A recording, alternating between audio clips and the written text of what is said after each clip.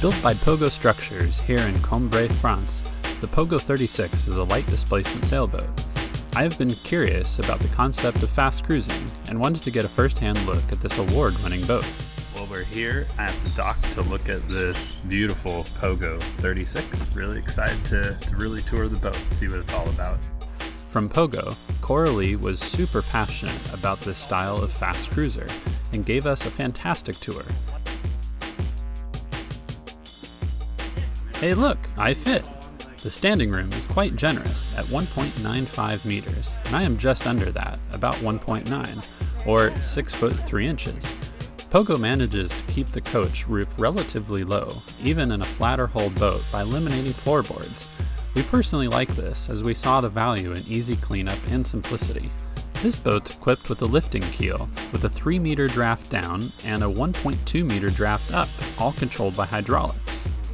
This is hull number 1, so it has an older style pull-out door fridge, while the newer boats have a traditional door. Coralie also stressed the boat is not tailored to any racing rule set, meaning is simply optimized for fast cruising. The company makes race-specific boats for this purpose alone.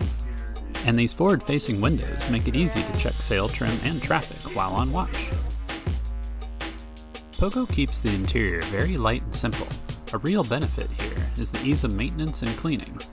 And for a 36-foot boat, there is still decent storage, though nothing compared to our Panda boat. Ha! Again, I just fit. Forward of this is one of 2 watertight bulkheads. Under the forward V-berth is 200 liters of freshwater storage. The head is fairly roomy and conforms to the clean and simplistic design of the overall boat.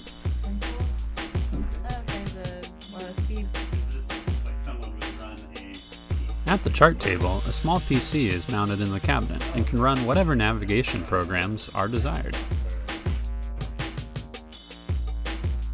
We were curious about condensation in cold climates, but because of the PVC foam core construction, there tends to be very little, Coralie says.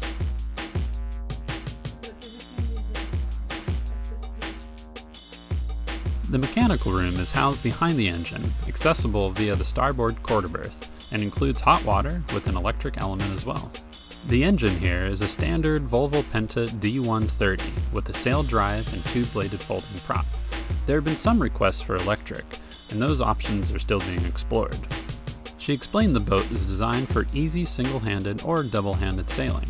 All winches are close to the companionway, and reefing the mainsail can also be done from here. Instead of a typical head sail sheeting track, Pogo uses a low friction ring and several control lines which all lead back to the cockpit. This makes it much easier to adjust the sheet leads without having to leave the cockpit, though Coralie did admit it takes some getting used to for an inexperienced sailor. The carbon bowsprit comes standard, set for flying asymmetrical spinnaker or code 0 sails. 30 meters of 8mm chain is also standard. Inside the locker, the forward section houses the chain, while the aft section can be used for fenders and sails. This aft storage area houses the twin rudder posts and a Raymarine autopilot ram. It's also watertight, so a rudder failure would not lead to a sinking ship. Bonus! We know this boat is quite different from our heavy displacement ML, but we on Sailing Panda are super curious about what a fast boat like this can offer in terms of passage times, ease of handling, overall simplicity, and of course the thrill of sailing fast. We hope to sail one of these beautiful Pogos and show you a first-hand experience of what these boats are about. We also hope you enjoyed this video and would like to thank Pogo for the tour. Cheers and happy sailing!